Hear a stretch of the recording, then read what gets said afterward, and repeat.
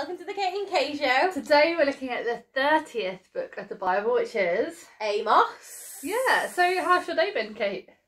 Yeah, not bad, thank you. Good, yeah. I've had a really good day because someone gave me some mini eggs today. I really love mini eggs. Oh. So I thought I'd you know it's a good day when people give you chocolate. Oh, they smell really nice. Yeah, I like the white ones. They're really tasty. Yeah, so it's been a good day. In fact, that wasn't it. Someone gave me some more mini eggs as well. I'm not going to open these ones. Save them to later because it's always good to have stuff stored up for later. I like the pink ones as well.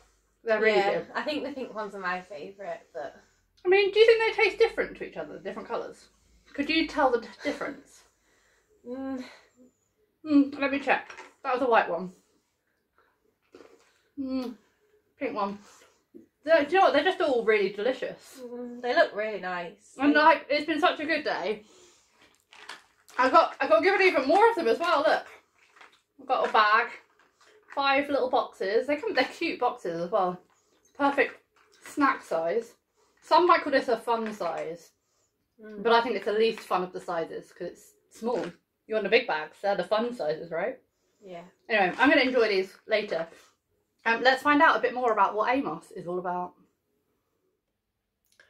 3 key phrases to describe the book of Amos are shepherd prophet, Israel, and call for reform. Amos was writing to the Israelites before the exile.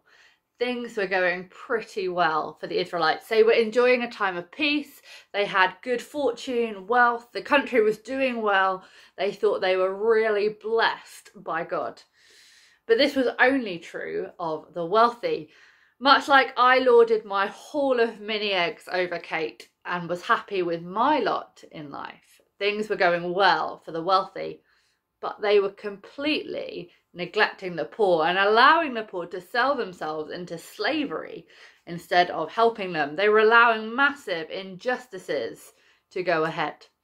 Enter Amos, a shepherd from Israel whom God called to leave his sheep and instead go and shepherd the people of Israel. God had a warning for them. He told Amos that if things carried on the way they were, there would be severe consequences. A key verse is Amos 7:15. But the Lord took me from tending the flock and said to me, go prophesy to my people Israel. Amos had several visions of God judging the people because of their sin. And one of these visions was of God measuring a wall with a plumb line. When building a wall in those days, they used a plumb line, a piece of string with a weight on the end. Gravity held the string straight and you would build your wall next to it to check that it was straight.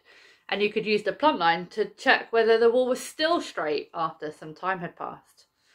Well, in this vision, God was measuring a wall with the plumb line and it was no longer straight. It was crooked. The wall represented the people of Israel. God saw their hearts had become crooked. God had given them laws to teach them to live his way, but they lived their own way. One of the ways they did this was by not caring for the poor, but they were also cheating people and their businesses, and they weren't worshipping God properly.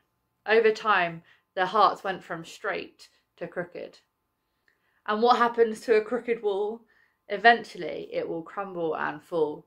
Because the people had stopped living straight, the nation would crumble and fall too. But the book ends with a glimmer of hope that we see in lots of these books of the prophet. God will restore his people. He won't abandon them despite their crookedness, but will rebuild them once again. What's the 30th book of the Bible? Genesis, Exodus, Leviticus, Numbers, Deuteronomy, Joshua, Judges, Ruth, 1 Samuel, 2 Samuel, 1 Kings, 2 Kings, 1 Chronicles, 2 Chronicles, Ezra, Nehemiah, Esther, Job, Psalms, Proverbs, Ecclesiastes, Song of Songs, Isaiah, Jeremiah, Lamentations, Ezekiel, Daniel, Hosea, Joel, Amos.